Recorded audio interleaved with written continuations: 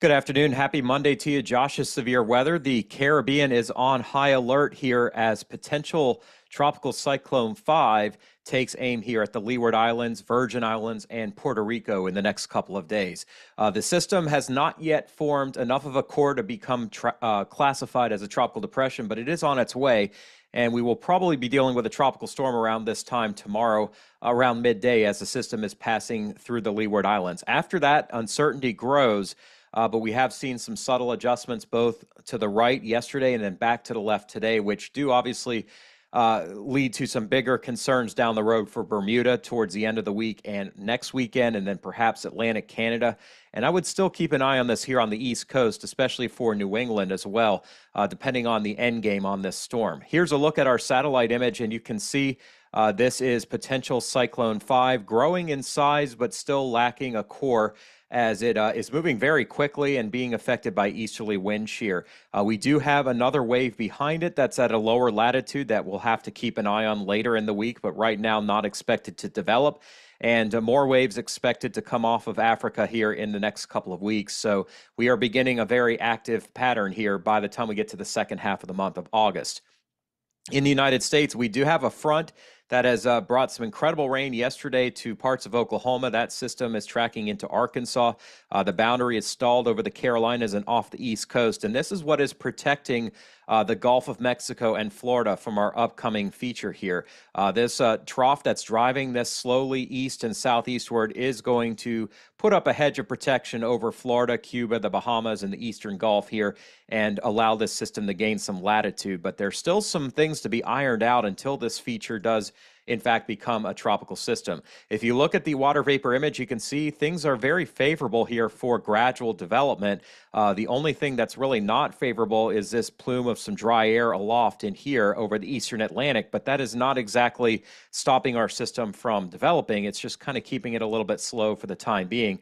And a closer look here at the water vapor, you can see starting to get into an area of more moisture and warmer ocean temperatures, not being impacted by the upper low here that is well to the northwest of the system, and there's enough space between this feature and the following one for there to be some development here over the next couple of days. If you look at the visible satellite image, you can see our system is racing west-northwestward at over 23 miles per hour. As a result, it's really tough to see a circulation get going on the southern end with all of this easterly trade and wind shear. What's happening is it's kind of lopsided here, where we need to see something more focused here in the center to get this to develop. Now, that is expected to happen as this system slows down, but is actually coming into the Leeward Islands a little bit quicker than models showed yesterday. And as a result, we have had some adjustments a little bit more to the west in the shorter term. Here's a closer look, and you can see we do have a broad circulation, some southeasterlies here, stronger easterlies and northeasterlies here, and probably somewhat of a mid-level center, but not really a low-level center at this time. So we are going to watch closely here, because until this actually does form a core, the models are just going to take what they're guessing at and run with it. They may not necessarily be starting out at a great launching point. So that is what I'm going to be watching for you all here is, does this feature form closer to the thunderstorms up in here? Does it try to form a low-level pressure center here, or kind of in between where that mid-level center is now? And we're not going to really know that for at least another maybe 12 to 24 hours. Now, the official track from the Hurricane Center does bring this close to the islands here later tonight as a potential tropical cyclone, and becomes a tropical storm sometime early in the day tomorrow. We have tropical storm warnings that are now in effect for Guadeloupe, as well as Montserrat, St. Kitts and Nevis, Antigua and Barbuda, the northern Leeward Islands, including St. Martin, both the French and Dutch side, and all of the U.S. and British Virgin Islands. Puerto Rico is also now in this path, and a tropical storm warning has been issued. So if you are in Puerto Rico or in the Virgin Islands, you guys definitely need to be preparing here very quickly, as this system will be moving your way here tomorrow evening and passing through later tomorrow night. Now, the good news on this from my last video a couple days ago is, because the system has moved a little faster and is taking a little bit longer to develop, it is looking a lot less likely this is going to strengthen into a hurricane until well after it leaves this region. Now, there will be an opportunity for that to happen as our system passes nearer to the northeast of Hispaniola, And then obviously, if you're in Bermuda, you need to be watching more closely. Right now, Category 2 intensity being shown, but I do think there's a chance this would be stronger. And it's really tough to make a call this far out. We're talking 6 to 7 days away, but right now the track taking it very close to Bermuda over the weekend. Take a look at these ocean temperatures, and you can see things are very warm with respect to average here in this region, actually entering an area of more potent heat content. And right up along this potential path, water temperatures are near or above average. So they'll definitely support a hurricane. You can see deeper ocean heat content, more heat in more warmer waters here near the Leeward Islands and heading up towards Puerto Rico. As we look at the potential track of this system, you will see that the feature is going to make a right turn here, not aiming for Florida as a result of this trough, which is digging a little bit deeper than it looked like it would a couple days ago. But here's the challenge that we face beyond this time frame. After the trough lifts away, you can see that it weakens by the time we get to Friday and Saturday, and a bigger trough is going to move into the central parts of the United States. You can kind of see this feature here. So we've got a trough here that is capturing the system and turning it northward, but that is leaving, and then a bigger ridge in between the two that is going to potentially slow the system down and maybe create some track uncertainty beyond Friday. And as a result, we have to see how strong the next trough will be. If it moves along like the last one did, then this system will get kicked out to sea, maybe affecting Newfoundland and perhaps Nova Scotia. But if this system digs down a little bit deeper into here, that would create more of a southerly or even south-southeasterly steering flow and allow this system to perhaps give us more of a scare for Maine, Nova Scotia, New Brunswick. It's a little too soon to make any call on that yet, but if you are on the East Coast, I think Carolina's on down, you're okay. But moving farther up the East Coast, I would not rule things out just yet. The system hasn't even officially formed, so we definitely still have to keep an eye on all those possibilities. One thing is for certain, though, because the system is moving more quickly, all the paths that brought it up into here yesterday have been ruled out, and now we've got an adjustment where Puerto Rico is more than likely going to take a direct hit here in about 48 hours, which puts us at early in the day on Wednesday. After that, though, all of the models turning the system more to the right, and here's Bermuda here, right in the middle of our guidance. Now, this could still change, but if you're in Bermuda, you're definitely going to be watching this pretty closely. All the models are showing intensification, hurricane likely by the time we get to Wednesday night and Thursday, and perhaps a major hurricane by Friday as the system gets closer to Bermuda. The models which trended right yesterday are trending back to the left. You can kind of see that adjustment. And the average actually staying to the west of Bermuda, even though the official forecast has it over Bermuda. Hard to see Bermuda on the map. It's right here, but we have more ensemble guidance actually to the left than to the right of Bermuda. But certainly we're going to be watching as all of these ensembles are showing a hurricane by the time this system gets up into about here, about east of Palm Beach, Florida. Very little support now for anything that's going to head towards the Gulf or towards the Bahamas. The GFS pretty much in agreement that Bermuda is in the window here, and just a couple of stragglers here that don't develop the system, which I don't think will be the case at this point. If you look at the ship's forecast, you can see favorable relative humidity and water temperature and low wind shear for the next few days.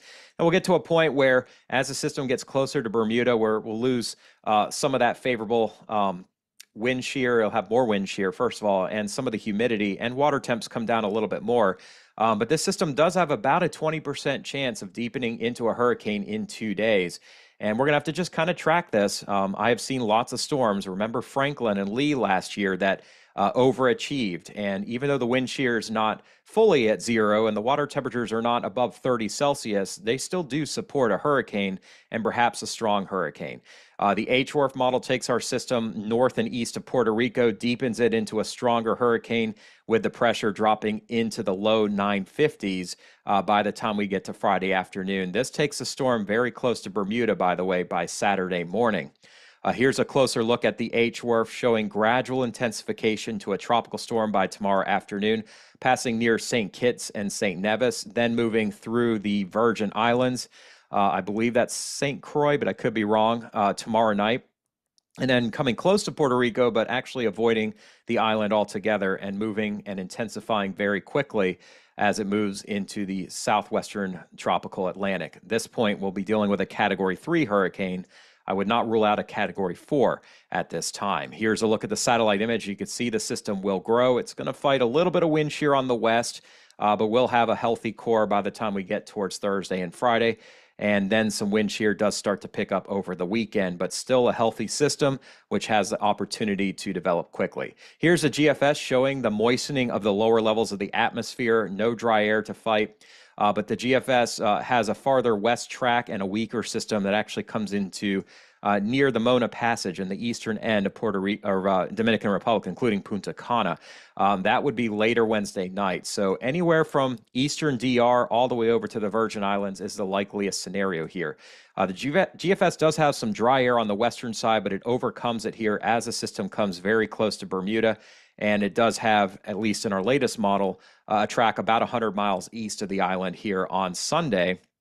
And then continuing to deepen before we finally see a little bit more dry air moving in on the south and west here early next week.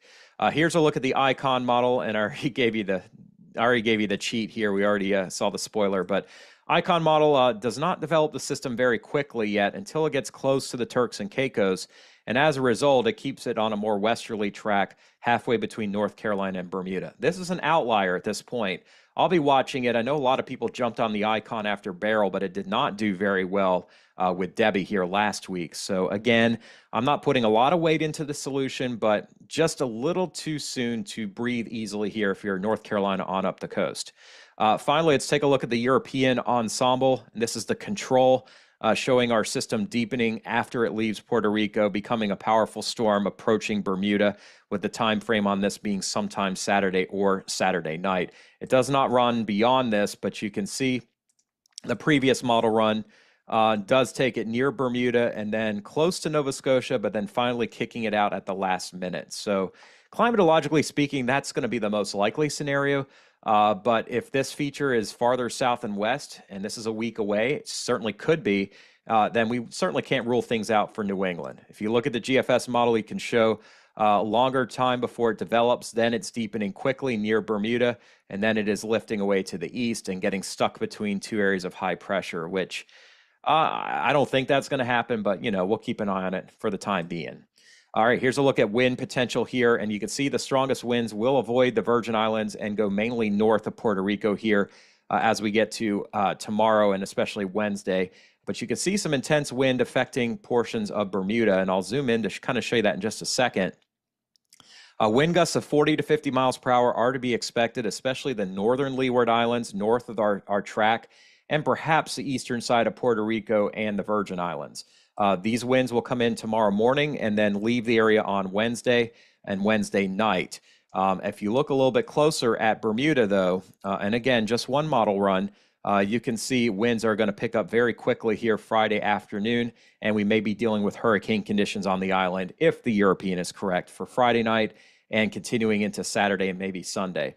The one thing in Bermuda I'm a little bit more concerned about is the potential for this system to slow down when it's in the vicinity of the island, meaning a longer event of what we may be used to on the island of Bermuda. Typically, these storms move through pretty quickly and then leave. This system could actually slow itself down a little bit here as it waits for one weakness to leave and then for the next one to arrive. So that's something I'll be watching for you all here. Rain totals in the islands, generally speaking, 3 to 6 inches, but the amounts could climb for portions of South and East Puerto Rico, and we could see some major flooding here if this is correct. So that's all I've got today. Until this forms, I just don't want to go too deep into it.